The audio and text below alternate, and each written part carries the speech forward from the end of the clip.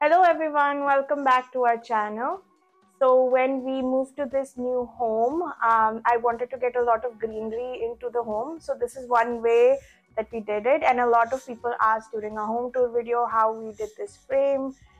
So today we are going to do something very similar for our powder room, and we're going to show you how we did it. It's very easy. All you need is either an old frame or an old painting, and some things from IKEA. And today we don't have a old painting, so we just have a plain frame that we'll use, and we'll show you how to do something like this. So let me show you what you need for this project. We will be using this plain frame. This is actually the back of an easel stand, and we thought it would be a good way to use it as a frame. But if you already have an existing old painting, you can use that as well. To make the backing of this, we just have some old plywood lying around. We're going to cut it and attach it to the back. And to attach it, we will use a staple gun so that the wood attaches to this wood. And to hang this frame, we will be using a French cleat. You can use anything else to hang it as well. If you already have an old frame, it will probably have something to hang it up anyways, but since we don't, we'll be using the French cleat to hang it.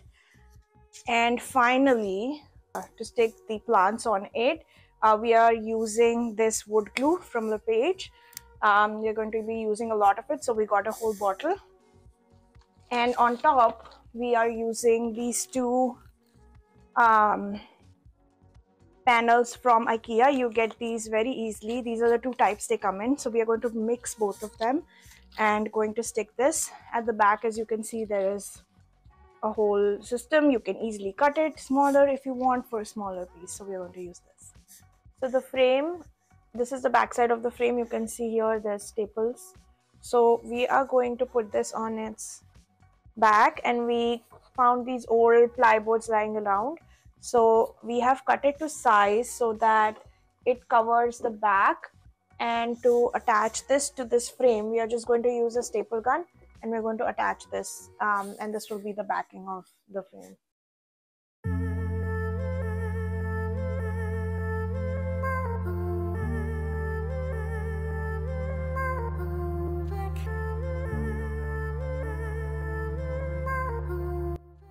Now we're installing the French cleat to the back, and we're making sure that it goes all the way on the top. And it's very simple. You just have to screw in this in the wood.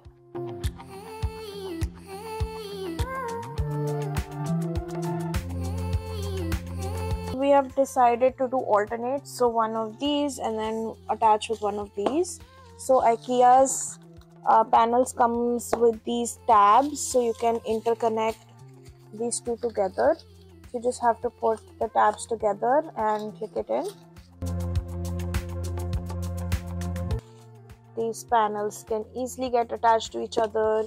We can put them one below the other as well. So now we have this attachment, and if you look at the back, there is extra tabs coming out. So for the top, the ones that will come on the top here, we'll just cut out the tabs so that they don't interfere with the frame. So they get easily cut off with a pair of scissors. They're just plastic tabs. We just want to keep this side even.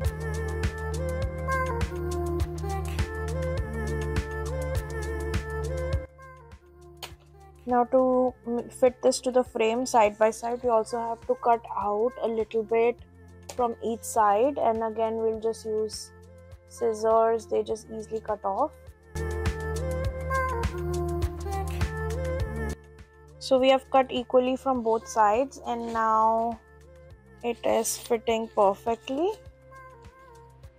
So we are going to cut the same size for all of the other ones.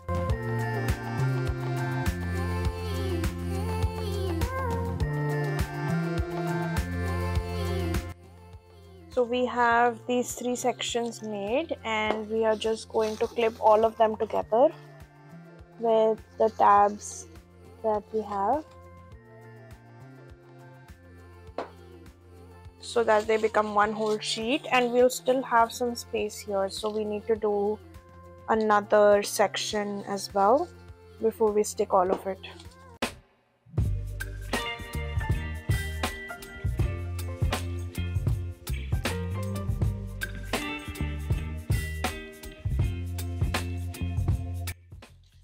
We are also going to save these extras that we cut out from the sides, and then we'll just push it somewhere so that it looks more full. We don't want to waste these. We have put the whole thing together and attached all of the panels, and this is how much we need to cut off for it to fit.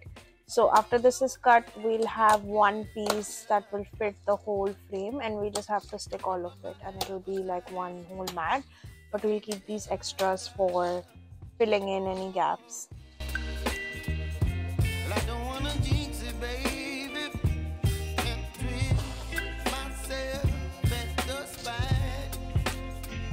You can see this fits perfectly, so we'll go and now stick it.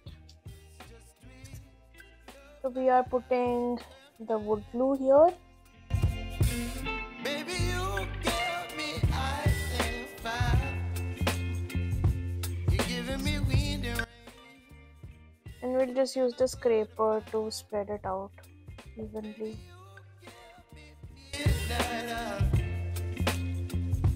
You whip up my appetite.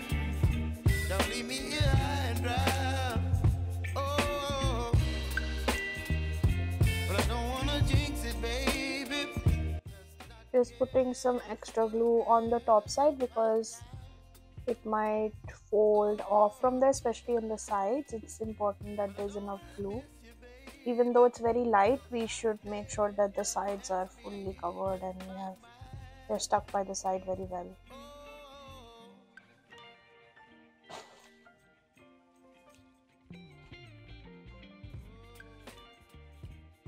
Now we're just going to put this over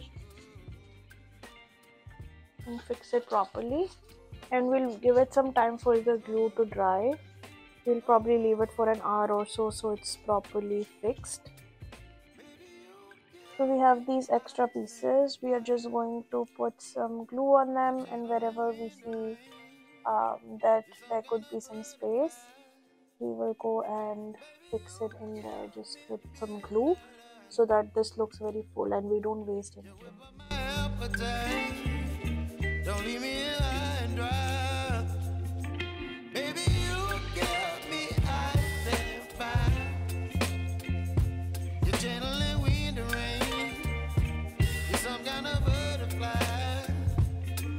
Baby, you give me. And now this painting is ready to hang. So just going to put it up here.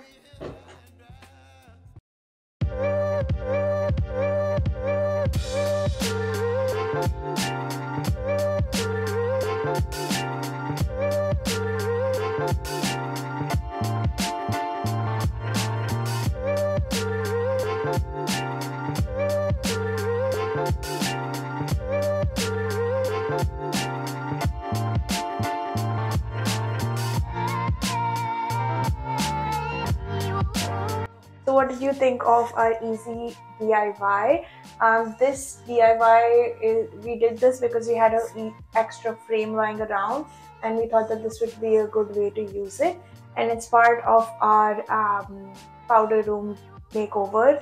So we are going to release that series soon. Do watch it, and hope you like this easy and simple DIY. Anyone can do it. It's super simple.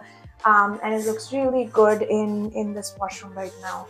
So for such more videos for easy DIYs, home improvement projects, do follow our channel, subscribe and like this video, and we will see you next time.